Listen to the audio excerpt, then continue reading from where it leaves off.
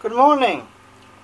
Welcome back to Kirkstone. This morning we're going to have a quick potting up section looking at this lovely little Mesembryanthemum, Nananthus Margaretiferus, that we actually featured in an unboxing yesterday morning of a delivery of plants from Plant Life Cactus, trading on eBay UK.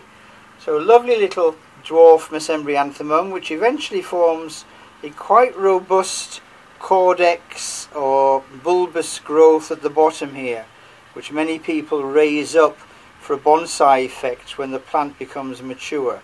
So quite well developed roots, but a small plant. So we're going to have a quick discussion of what we're going to pot it in and why as we follow the procedure through.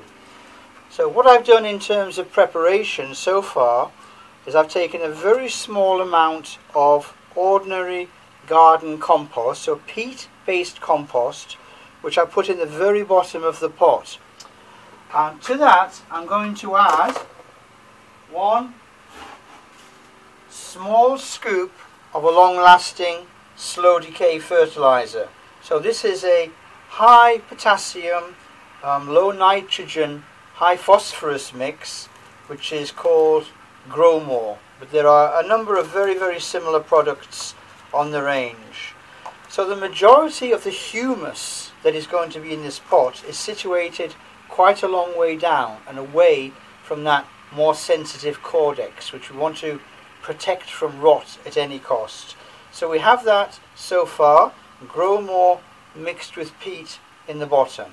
And that peaty based compost, in this case I'm using Jack's Magic, but any proprietary brand of peat-based humus-rich compost would do. So I can get rid of that.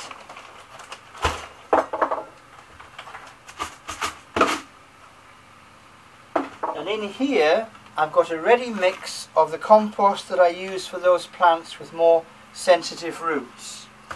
Now what that compost looks like, I don't know if you can see it in the lights here, it's quite a gritty but still nutritious mix, which I think, and experience has shown me over the last 25 years or so, that this is an effective mix for plants such as Gibayum, Mitrophyllum, Argyroderma, so other members of the Mesembryanthemum that some people have had problems with losing the roots or unfortunately have succumbed to decay.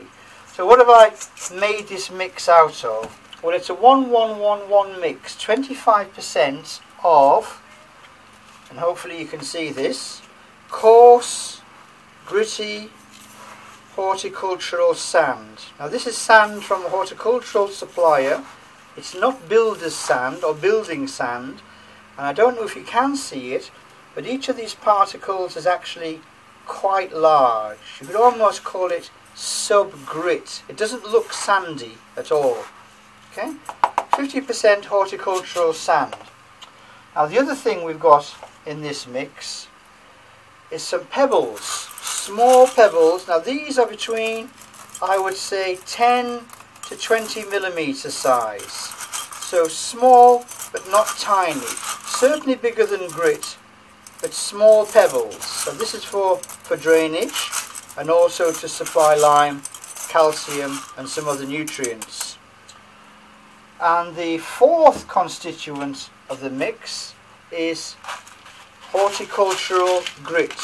So as I've said before, this is not aquarium grit, and these are all below 9-8 millimeter size, down to about 3 or 4 millimeter. So basically 3 different sizes of stony material.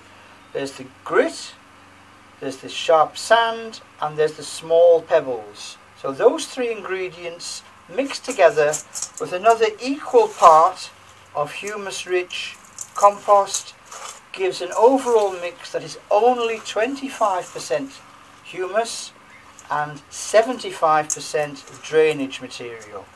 So that's already prepared in there.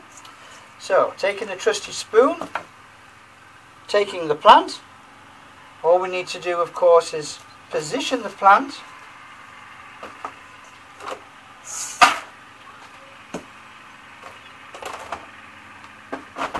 over the pot in the position that we require it to be in, which in this case is the obvious one, the middle.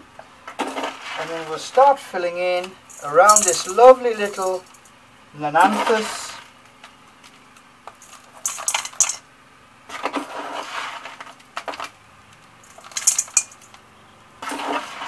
Now as we move up towards the cortex, I have to think very carefully what height I want this to be. Now because it's quite a young plant, I don't necessarily want to expose the cortex too high, because there's still a lot of side roots coming out from it. But at the same time, the plant needs to be actually supported. So that just gives enough room to put some more compost around the plant.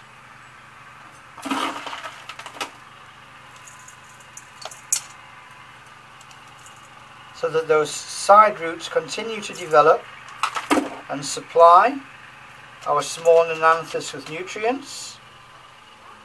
And that, in my opinion, is close to perfect.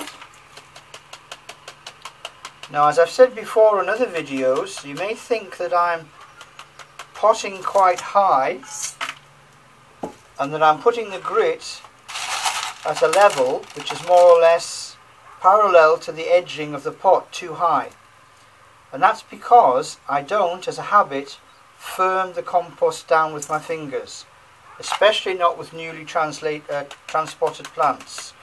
So these transported plants, once they establish, the roots will move into the soil more, into the spaces that I've left, as it were, by not pushing down, and the watering will mean that the particles within the compost will gradually fill in any spaces, with the end result that the compost will move slightly down inside the pot.